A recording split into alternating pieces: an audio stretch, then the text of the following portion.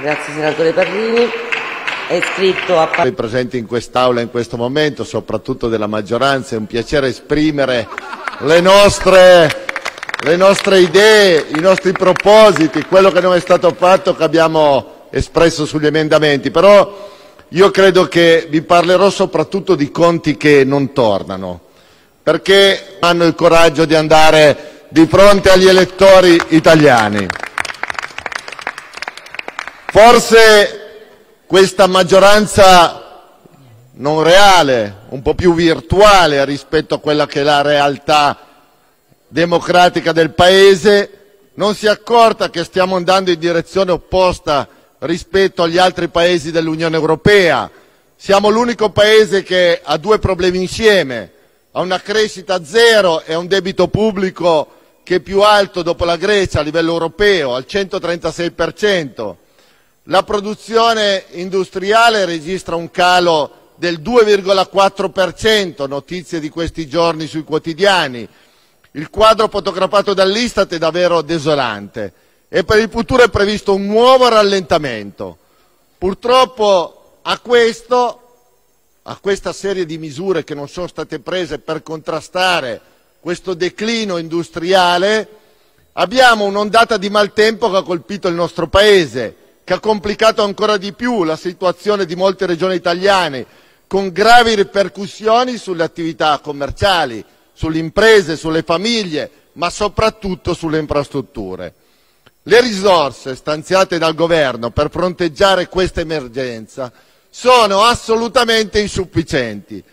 E lo dico perché provengo da una regione come quella del Piemonte, che è stata pesantemente colpita dall'ultima alluvione.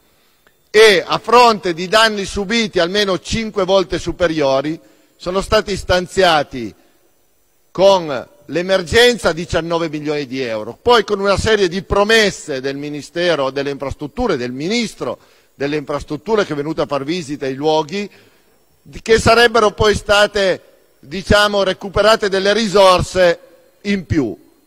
Ma questa terra ha già pagato pesantemente. Io provengo dalla provincia di Cuneo, dove l'alluvione del 1994, mancano ancora i fondi da dare alle imprese che devono recuperare una serie di risorse stanziate a suo tempo che non bastavano. Avevamo proposto un emendamento alla legge di bilancio, non era stato dichiarato inammissibile, era ammissibile, e poi naturalmente non è stato portato avanti e nella legge di bilancio non c'è, perché è stato eliminato, e questo è molto molto grave per la nostra provincia. Io credo che a questo si aggiunge anche un altro fatto importante, la grave mancanza avuto di rispetto verso il nord-ovest, verso il Piemonte, verso la Liguria da parte del governo, ma da parte della maggioranza, che avete eliminato dal calendario un'informativa già calendarizzata la settimana precedente per questa settimana in aula e per la quale assolutamente non c'è stato più traccia. Noi abbiamo chiesto anche attraverso gli organi di informazione che venga ripristinata per portare avanti le istanze del nostro territorio. Ma c'è un aspetto che voglio toccare ancora in questo mio brevissimo intervento. L'approvazione di quell'emendamento che chiama in causa la riduzione dei sussidi ambientalmente dannosi è una batosta gravissima inferta a settori produttivi primari, come l'agricoltura e come i trasporti.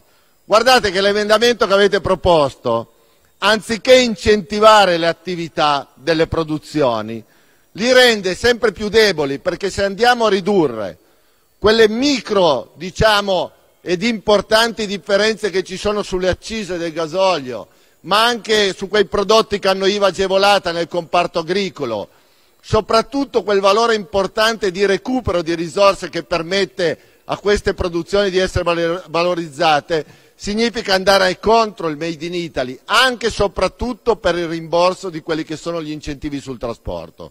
Perciò io credo che mai come oggi siamo in una situazione grave, perché la situazione grave è determinata da una maggioranza che non è stata in grado di proporre a quest'Aula una legge di bilancio che potesse soddisfare le esigenze degli italiani. Noi per questo siamo siamo amareggiati per non aver potuto contribuire al meglio. Abbiamo proposto molti emendamenti, non sono stati accettati, e io credo che d'ora in poi il vero conto lo farete con gli italiani, non in quest'Aula, ma nelle piazze, perché guardate che anche la riduzione, l'eliminazione di quella che era la cedolare secca sul commercio al 21%, la non prorogabilità di questa è una grave situazione che metterà in ginocchio un comparto come quello del piccolo commercio italiano.